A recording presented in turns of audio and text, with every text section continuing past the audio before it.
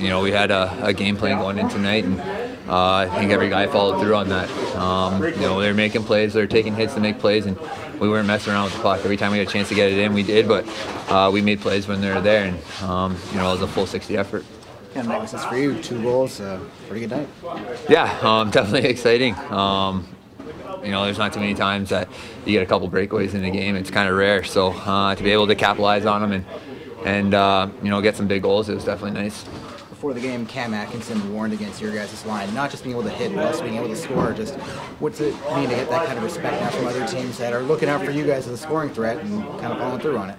I just think that's a tip of the cap to how we've been playing this year. We're not the fanciest line, we're not the prettiest line, but we do our job. We get pucks in deep. We try to create as many turnovers as possible, and we don't stop moving our feet out there. And when we're in our own end, it doesn't matter who's playing down low or who's playing in what position. Guys are doing their job, and we believe in each other. 31 saves, shutout, and an assist for Greiser. Just talk about his night. Yeah, he's been unbelievable. I think Kinger just said to me in the past 6 games, he's only given up 3 goals, and I think he stopped 185 shots, which is kind of remarkable. So he's been playing outstanding, and whenever we go into a game with the 2 netminders that we have right now, we have a lot of confidence and we believe in each other. Do you feel like the way you've been able to provide offensive production, how much of it is how well you're playing, how much of it is the system, do you think? I think the systems go a long way.